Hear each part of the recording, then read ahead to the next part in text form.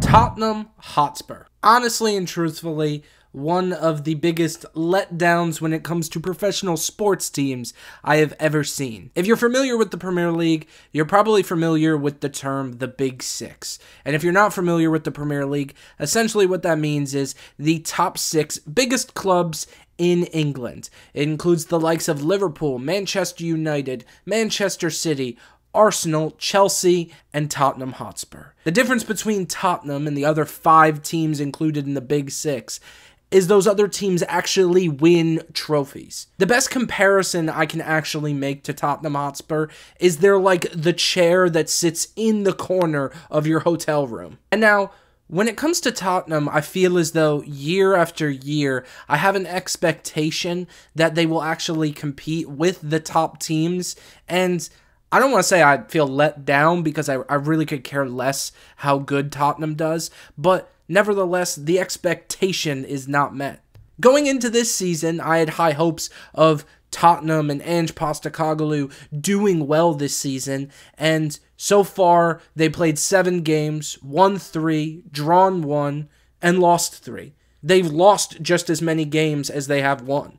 And now, don't get me wrong, Tottenham Hotspur are in a far better position than the likes of Manchester United are currently. They're just a team without a hope, and I think that was represented on Tottenham beating United 3-0 at Old Trafford.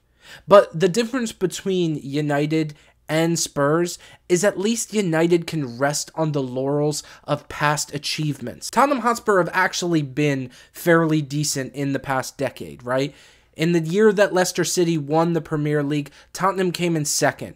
And a lot of people would probably recognize the fact that Spurs got a second place finish if it wasn't for the fact that they got that during a historic Premier League season.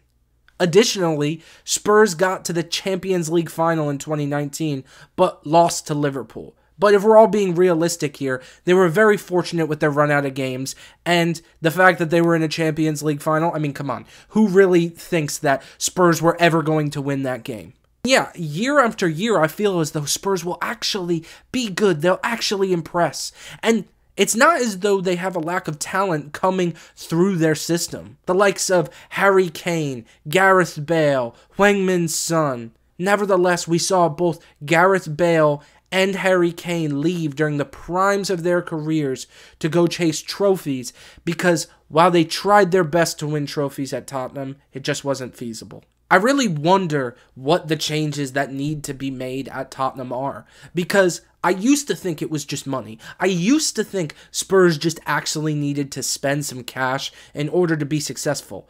But this season, they spent a lot of money on Dominic Solanke, and I think that there's still time. I definitely think that there's a good player there, but it's not as if their big issue is the fact that they can't spend money. We know now Spurs can spend money, yet the success is a letdown season after season for Spurs fans. If you look at this season, I'll be shocked if Tottenham make it into top 4, which realistically should be something that Spurs push for every single year. Yet, at the end of the day, they are just Tottenham.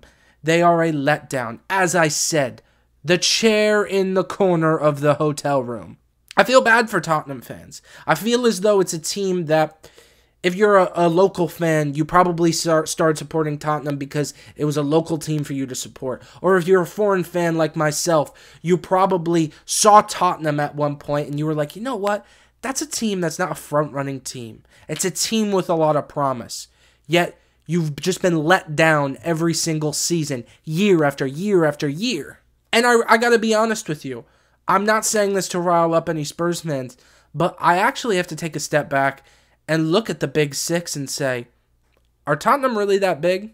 You look at every single team in the Big Six. Almost all of them have won major European trophies, such as the Champions League, outside of the likes of Arsenal and Tottenham. And at the end of the day, Arsenal are currently one of the best teams in the Premier League.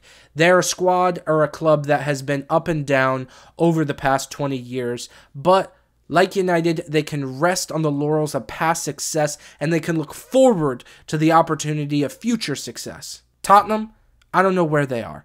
They've just been resting in mediocrity for what seems like the longest time. Is sacking Ange Postecoglou the right move? Who would Tottenham bring in to replace him? I actually don't know. I just think that the club needs a complete reset, a complete redo. Because currently I'm looking at Tottenham, and I think that they're going to have another very, very mediocre season. If you enjoyed this video, please make sure to like, comment, subscribe, click that notification bell so you know every time I make a new video. Please leave a comment down below if you want me to cover any other different topics, and I will see you guys on the next one. Peace.